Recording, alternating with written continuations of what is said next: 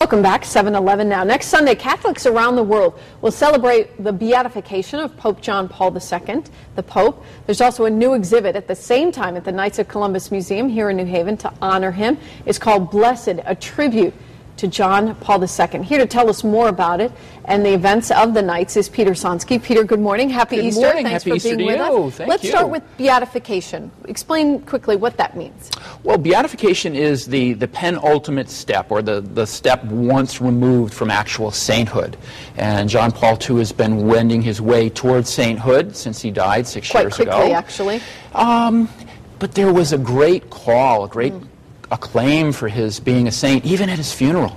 Yeah, it started early. Talk about the timeliness of that with the exhibit. Works out nicely. What are we going to see at the exhibit? Well, the exhibit is a tribute, as you said, to his entire life. So it will be a great opportunity for people to come and recall what he offered to the world in his 20-plus years as Pope. And he started so small in Poland. I mean, He did. Was the first Pope that had come from Poland. And he was a bit of a surprise when he was elected, not foreseen as being elected as Pope, but he had a great contribution during his long reign. In fact, the second longest reigning Pope. 23 years, I think? Something like that. Talk about what we'll see. Will there be personal mementos? Might be something interesting that we would be surprised by. Indeed, indeed. We have some beautiful artwork, of course, of the Holy Father, but we also have a number of personal mementos, as you say. The Presidential Medal of Freedom that he received from President Bush is on display. We have personal effects and articles. We're seeing a picture right now for our viewers. That picture's right there in the museum, a snapshot of the exhibit. What else? And we've got, articles of clothing that he wore, his cassock. We have a crozier, which is his papal staff. And there's a number of gifts that he received while he traveled throughout the world. 129 countries he saw. Well, he spoke so many languages, I think. About a dozen languages. Yeah. He was really a pope for the world. People talked about how he was a pope not just for Catholics, but for the world. He was not just a religious leader. He was not just a statesman. He was an ambassador for people in general. Talk about some of the special paintings that are also in this exhibit. Well, there is a painter by the name of Francisco Guanalo, who was an Italian and who had great affection for John Paul, and he painted a number of paintings that characterized the latter years of John Paul's life. We're seeing one on the screen right now. The suffering, the tribulation that he had while his health was declining and his age was advancing. And so those are on exhibit. They were on exhibit previously at the Vatican, and now they're on exhibit here in New Haven.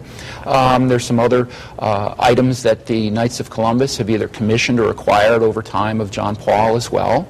We have some beautiful video of John Paul, too. So it's a great opportunity for people to recall his life and his legacy. Now, at the exhibit, for sainthood, there's certain qualifications. Is that featured at all? Any of the miracle or anything like that? No, the exhibit doesn't really talk too much about his cause or his process for sainthood. Of course, that'll be well known.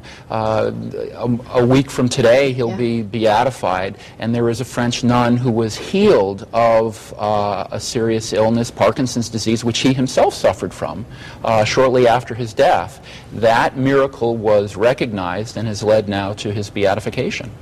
What types of people, do you think this exhibit is good for youngsters as well? Indeed, I think it appeals to people of all ages, of all faiths, of all walks of life, because John Paul was a pope for the people. What's something in the exhibit that you particularly like? I'm intrigued by some of the gifts that he received as he traveled, and as I said, that they're on exposition there. There is a mitre that he received. The mitre is that long or pointy hat that they wear in a liturgical setting, and he received one from one of his trips to Africa that is very unique. So I think people will be intrigued to see some of the unusual items that he was given as gifts, as mementos of his visits to these many nations he visited. And the exhibit, it's already open, right? And it's at the Knights of Columbus. How long does it last? I think we're going to put that on the screen for you. It runs until the end of June. It opened earlier this month. It's a great opportunity. The museum is open 7 days a week. It's not today, right though. here. Not today. Okay. Not open on Easter Sunday. Not this Sunday. Okay.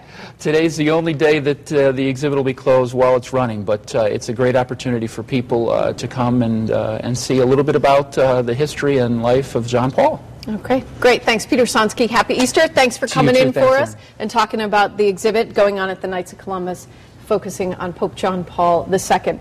If you missed that a little, the details we put on the screen, go onto our website, WTNH.com. Click on the Good Morning Connecticut section. We'll get you right to the Knights of Columbus site, which has all the details about the exhibit, as we said, runs through June.